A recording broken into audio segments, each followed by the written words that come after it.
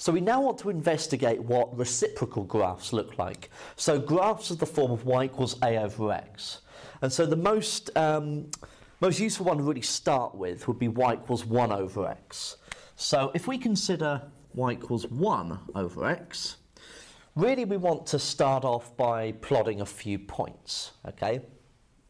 So let's, for example, let's start with minus 2, and then let's have minus 1.5 or minus 3 halves.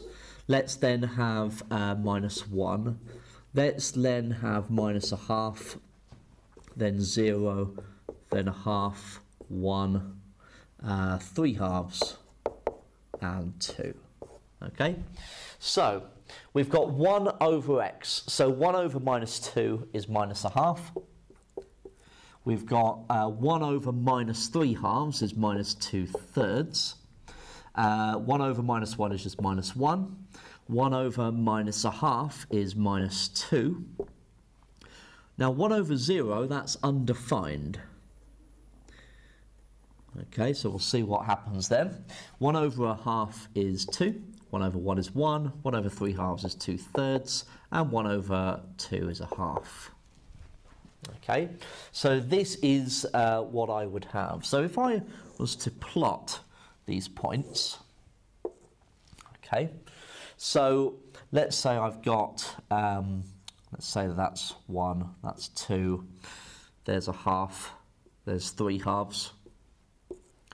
Okay, let's work our way backwards as well. So minus 1, minus 2, something like that. Let's give ourselves a scale up the side as well. So we're going 1, 2, 1, 2. There's the half points. So minus 1, minus 2, 1 and 2. Okay, so let's see. We've got minus 2 minus a half. So minus 2 minus a half. It's about there. And we've got minus 3 halves minus 2/3. So minus 2/3 will be something like there-ish. And then minus 1 minus 1. And then minus a half minus 2, which is down there. Okay. And then we've got undefined. And then a half 2. Then 1, 1. And then 3 halves, 2/3, so it's about there, and then 2, 1/2. Okay, so this curve is doing something like that, and something like that. Okay, so this is the picture that I have.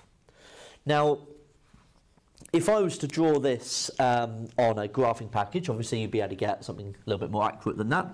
But what you would find if you zoomed out is a graph that is something like this. Okay? So what you find is that the curve is getting higher and higher and higher and higher and higher, and the gradient's getting steeper and steeper and steeper as it's going towards 0 from that direction, and it's going towards negative infinity, so it's getting steeper and steeper gradient as you're going down towards the y-axis from that point. That's because of the undefined nature here. So what we have here is a vertical asymptote.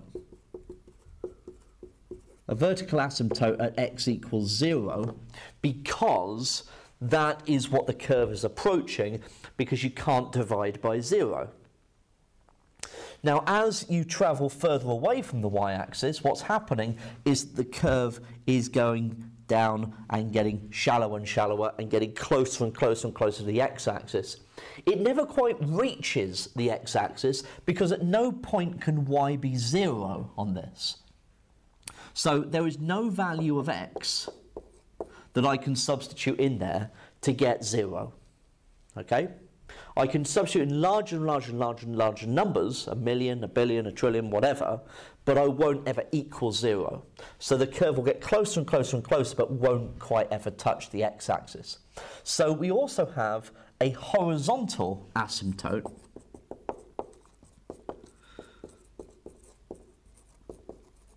at y is 0, the x-axis. Okay, so it is also a line that the curve is tending towards. So this is actually what it looks like. It's quite a strange behaviour, but it also has this nature of being symmetric in the line y equals x. Okay, so something else to look out for. And it also has this rotational symmetry as well. Okay, you could rotate it around the origin by 180 degrees and it will fit on itself perfectly. That is because it's also an odd function, as it's referred to. So what we need to be able to do is we need to be able to sketch these graphs and really understand what they look like generally. Okay, so we're going to look through some examples of this in the next video.